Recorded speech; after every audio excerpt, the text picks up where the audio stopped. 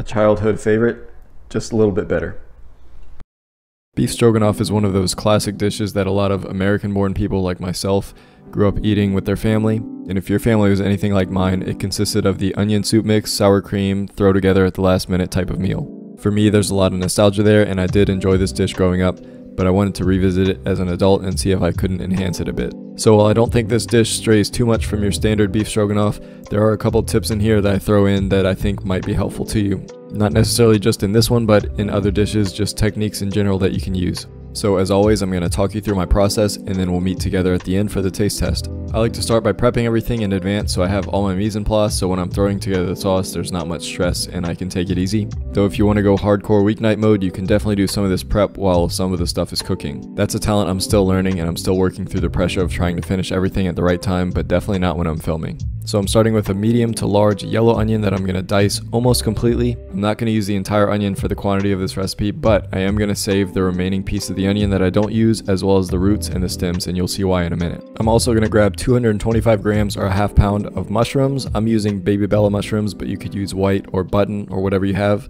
I'm taking a paper towel, or you could use a brush to wipe off the surface dirt on the mushrooms. Be sure not to use water here because they'll absorb a ton of it and you'll have a hard time browning them. Once they're fairly clean, I'm going to slice off all the stems, and I'm going to save them again with the roots and the stems of the onion. And then I'm just going to cut into maybe 1/4 inch to 1/2 inch slices. They are going to cook down in size a bit in the pan, so just be mindful of that. I'm also going to use my garlic press to press 2 to 4 cloves of garlic. I'm then going to chop up a bunch of flat leaf Italian parsley for garnish, but also to mix into the sauce. And again, I'm going to save the leftovers and the stems here. And finally, I'm going to prep my beefed up beef stock. This here is going to make one of the big differences in this dish, but I will note if you have homemade beef stock, you probably should just use that because that's always going to be the best. But if you're like me and you don't always have stock on hand, then this is your next best bet. I actually typically never have stock on hand, neither homemade nor store-bought. I opt instead to use bouillon paste or cubes because they last a lot longer in the fridge. So in this case, I'm going to start with a cup or 240 mils of cold water, and then I'm going to add in some powdered unflavored gelatin, which is a unique ingredient. So the advantage that homemade stock usually has to store-bought stock is the quality, and that's a lot of the times due to the amount of gelatin that's inside. Gelatin is what cooks out of bones when you boil them for a long time, so that's why homemade stock tastes so good. This isn't going to be quite as good, but it's still going to be a lot better than anything you can buy at the store. I'm doing 1.5 teaspoons or about 5 grams of the powdered gelatin, and I'm just going to mix that in and let it sit for a few minutes to let it go to work. You should notice that it'll start to thicken up and kind of coagulate the water that you put it in. Also, while that's happening, I'm throwing in 2 dried shiitake mushrooms. I usually keep these in my pantry because they have a lot of good uses and they last almost forever, and since this is a mushroom dish, this is a good way to add some more flavor to it. After about 10 minutes, you should be good to transfer this to a sauce pot and start to bring it to a boil, but not before I dump in the scraps of the vegetables that we chopped and saved, the roots of the onions and the parsley and the mushrooms. Since we're going to discard these anyway, why not impart their flavors into this stock that we're making? I realize this isn't a lot of water for the amount of vegetables that we're putting in.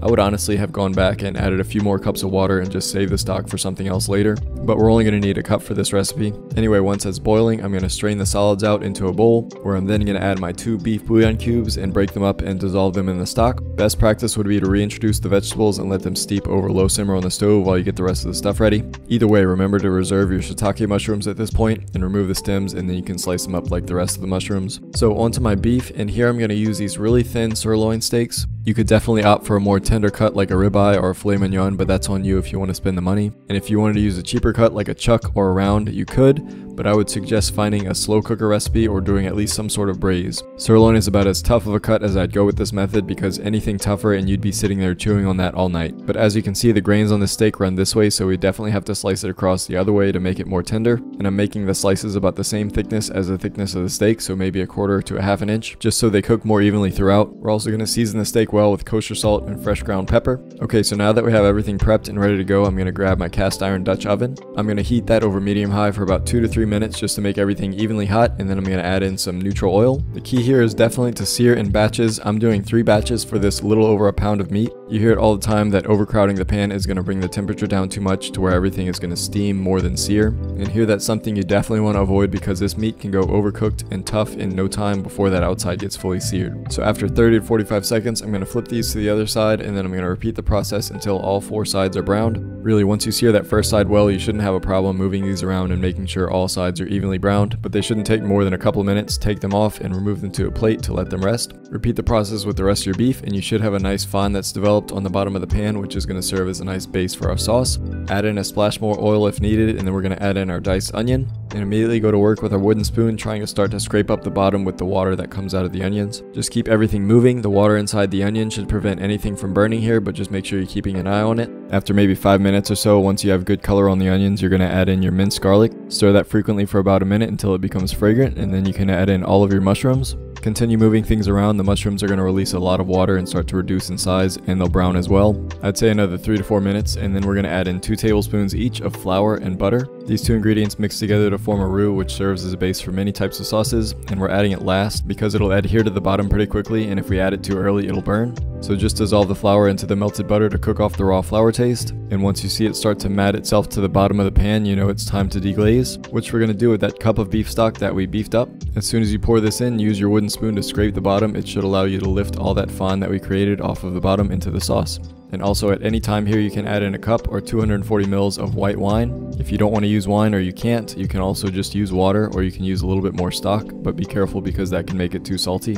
This is going to reduce itself over the course of a few minutes, but just make sure to keep stirring it so that nothing sticks to the bottom so it doesn't burn. And during that process, I had a little bit of extra fresh thyme in my fridge, so I'm throwing that in, but you don't have to, that's optional. And as always, I usually forget at least one ingredient, and here I forgot to add in a couple tablespoons of Dijon mustard. I think that's super essential to the flavor of the sauce, and I was adding this into every bowl that I had left over afterwards. But yeah, this would be a good point here to add that in. Then after a few minutes of stirring and reducing, I'm adding an essential ingredient, and that is 130 grams or a half cup of sour cream. Some people would do heavy cream instead, but I think this extra thickness and tanginess of the sour cream is essential to a beef stroganoff. Just going to stir that in, and it should emulsify beautifully with the rest of the sauce. Now for final seasonings, I'm adding a few splashes of Worcestershire sauce, as well as some salt and pepper to taste, but make sure you're doing this after it's reduced just about to where you want it to be, because if you season to taste too early and it reduces a lot more, then you're going to have a more concentrated sauce, and it's probably going to be over seasoned at that point. Lastly, I'm going to add in a nice handful of some of that chopped parsley. I'm going to reserve a bit for garnish, but I also like the flavor of it distributed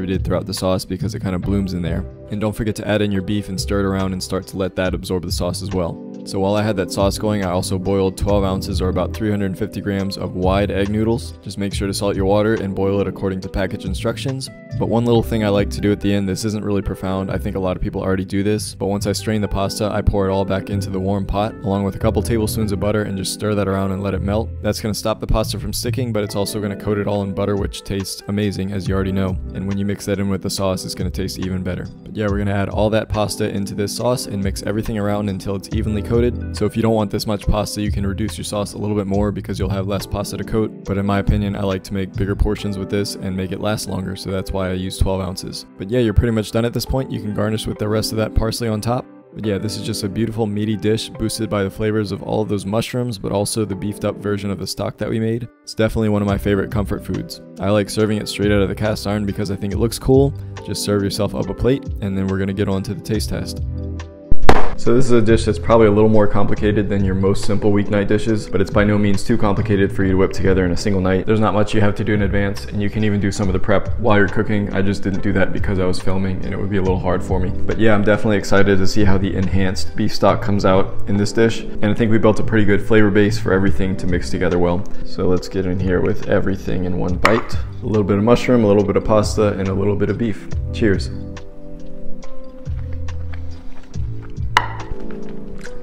Yep, that hits the spot. The key is definitely cooking that beef correctly because you can definitely overdo it, and I have done that in the past where I've made it super chewy and overdone. So do take your time on that and sear it in batches and make sure it's cooked evenly on every side. But yeah, the sauce is super rich and creamy. It's so perfectly emulsified with the fats and the liquids. As always, make sure you're tasting your sauces at the end to see what else you need to add, because that's a really big mistake that a lot of home cooks make. Even just checking the salt level makes a huge difference. I think I'm also just partial to pasta dishes because I love pasta so much, but this is really good. Even if you don't make this exact recipe, I hope you can take some tips from the searing of the beef or the enhancing of the beef stock. Definitely try out that gelatin trick. It makes a difference, and I can tell when I'm eating this. But otherwise, leave any thoughts you have below. If you stuck around this long, thank you for watching. Be blessed, and I'll see y'all next time.